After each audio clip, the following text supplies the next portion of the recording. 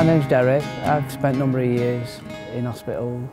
I live in the community with 24-hour support. This is my work placement. I like coming here to learn new skills, and it's a good environment.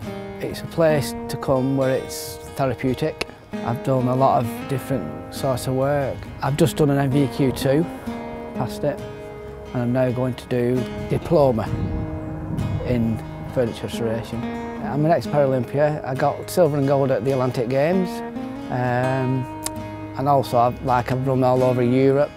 I do a lot of cycling. I've represented the country from like 10,000 metres to 5,000 metres to cross country, and it's been a good experience that, and that's been a big achievement for me. For me, it's been a long process, but in the end, I'm chuffed to have my own house, because I've never had my own house.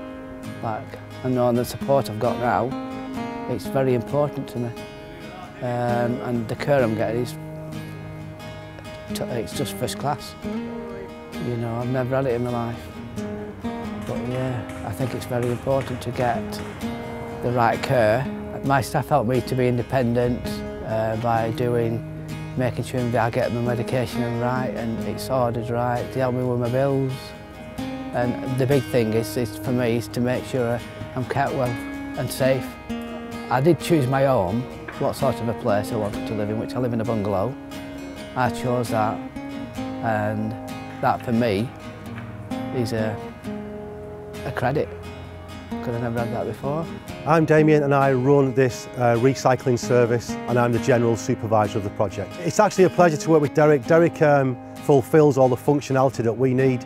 He turns up with a positive attitude, he's really motivated, he turns up in the right gear, he wears the right PPE, and he's very flexible when he gets to site. So Derek does really fulfil most roles that we have on site on a rotational basis. He's really keen to stay as long as he can, and he does sometimes. When he's on his bike, he comes into work very early in the morning, an hour or so before his staff.